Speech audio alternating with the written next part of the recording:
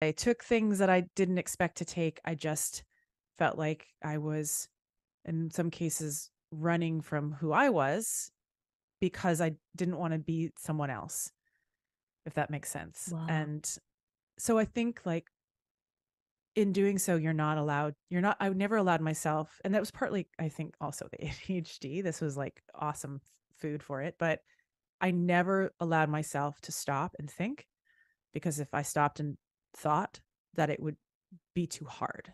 So instead, I just kept myself so busy and so, and just like in this kind of unhealthy way, because I was afraid, and to like examine like what is really happening and what is the stuff. And there's like many layers of things.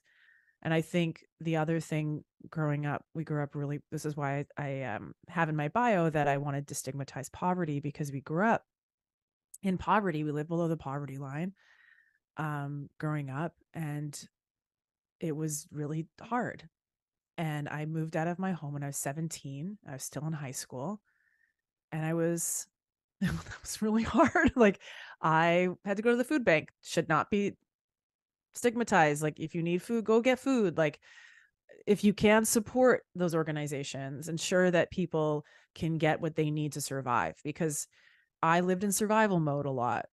I was always just trying to survive, and then going into full-time film and TV, and then hitting a pandemic, then whatever, and a strike, and I'm like, I realized that I sunk back into fear a lot, and it would seep out of me. I'll say, like, I'd be on talking with people, and and it's also part of my brain is like, tell everyone what's on your mind.